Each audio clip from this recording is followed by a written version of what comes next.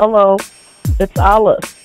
Since I live in Canada, I just thought I would do my part for the bilingual politics, being we have two official languages in this country.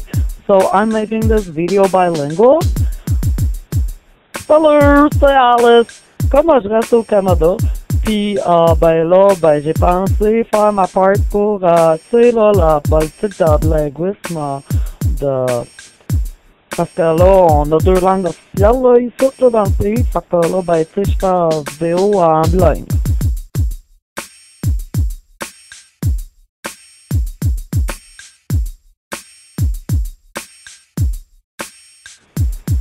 Bonjour, ici Alice. Comme je demeure au Canada, eh bien, j'ai pensé faire ma part en ce qui concerne la politique de bilinguisme, puisque dans ce pays, nous avons deux langues officielles.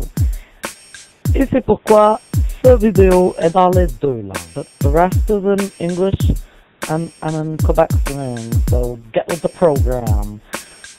Hey, there is a number to complain about the lack of bilingual services in your area.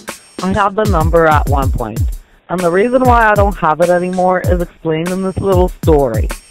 I dialed and a recorded message said, "This number can only be dialed from within Ontario."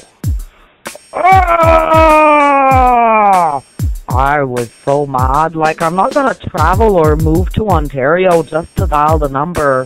And darn Ontario, you're not all of Canada, you're just one province. Those darn 800 government numbers. Tu sais qu'il y a un numéro pour se plaindre du manque de services bilingues dans les régions. Sauf que moi, je l'ai déjà eu, ce numéro-là, là, puis il y a une raison pour laquelle je l'ai plus. Tu vas comprendre cette histoire-là. J'ai appelé, puis il y a un message enregistré qui m'a répondu. Ça a dit « Ce numéro peut être signalé qu'à l'intérieur de l'Ontario. » Hey, maudit numéro de gouvernement 800, ça vaut pas de la merde, ça. Je déménagerai pas en Ontario, puis je voyagerai pas là-bas juste pour signaler ton maudit numéro. Hein? Puis à part de ça, là, l'Ontario, c'est pas le Canada au complet, en ce que tu cherches.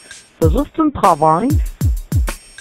And for the people who've seen my previous video from the Ask Carrie confession contest, yes, I'm wearing my pink underwear today again, under my overall.